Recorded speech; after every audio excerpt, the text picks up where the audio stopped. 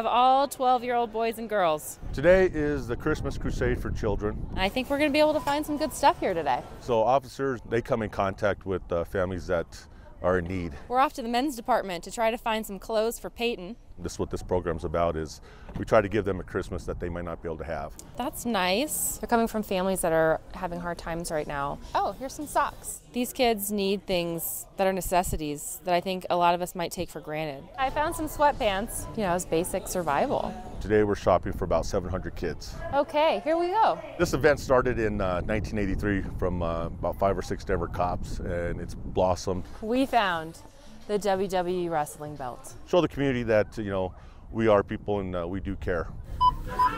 That's why we do this. We do it because we really care about the families, we care about the community, and Merry Christmas. we really want these kids to have the best Christmas that we can provide for them and just show them that we're here.